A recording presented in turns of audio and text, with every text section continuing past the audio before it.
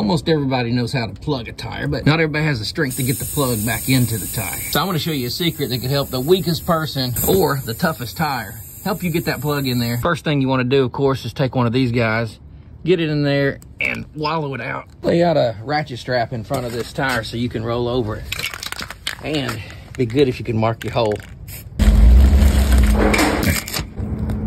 Take it halfway through. We're gonna pull this way down here. Slap a little lube on it, shove it right in there. Oh, now this is where it gets hard. You need to only leave about I don't know, 1/4 of an inch, 1/2 an inch out. Twist that this way. Bring that ratchet strap over the top of this so that when you ratchet it down, it pushes it right into the tire.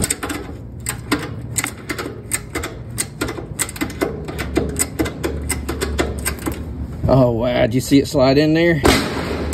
Pop it off. Perfect. Save your wrist and keep a ratchet strap on you at all times.